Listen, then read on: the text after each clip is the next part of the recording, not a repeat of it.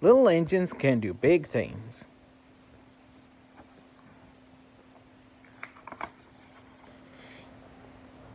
Things were very busy on the island of Sodor. Sir Topham Hatt was away on vacation, and all the engines were doing their best to be really useful.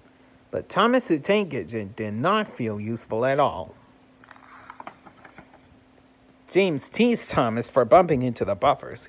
Gordon scolded Thomas for being late. They made Thomas feel unimportant. Important is big, Gordon told Thomas, and we are big engines. You are small. Bossy sprockets, grumbled Thomas. I'll show them. Little engines can do big things, Thomas said to himself, especially when they have nice blue paint like me. But just then, Harold the helicopter flew by, making a cloud of dust. Thomas's nice blue paint got all dirty. Two nasty diesels made fun of Thomas. Let's start laughing now, they said, and they did.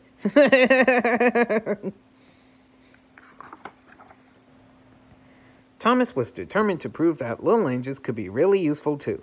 That night, Thomas was right on time doing his mail route. He even comforted Percy, who felt bad for being late.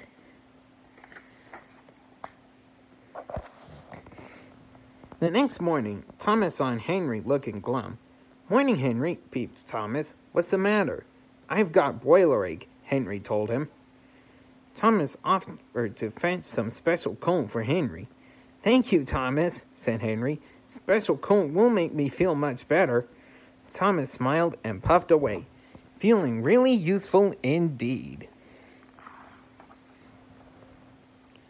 Near a set of old buffers, Thomas set to work collecting coal cars, but the last car was not coupled properly.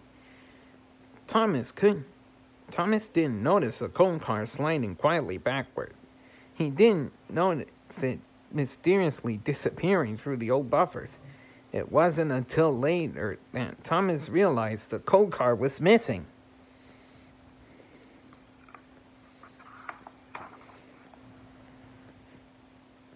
I was up near the buffers when the last coal car disappeared.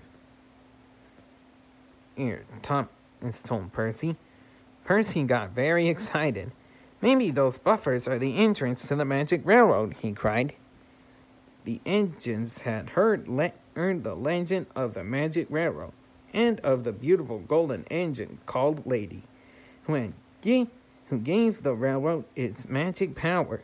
Lady had disappeared long ago, and the Magic Railroad had disappeared with her. Percy, you are clever, Thomas exclaimed, and hurried away. Thomas steamed back to the old buffers. He knew that bringing Lady back would be really useful, but he was nervous too. What if I go on the Magic Railroad and my wheels don't work? Thought Thomas. What if it's dark? But Thomas kept going. He reached the old buffers and passed right through. The Magic Railroad was dark and scary, but it was also beautiful. Thomas found the missing coal car. With the car coupled properly, he continued along the Magic Railroad. Thomas passed through another set of buffers and into a world he had never seen before. This was the other end of the Magic Railroad, and the home of Lady the Golden Engine.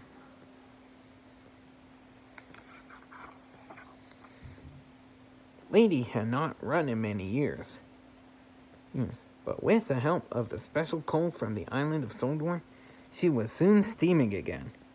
As Lady moved along, her lovely happy face was revealed once more.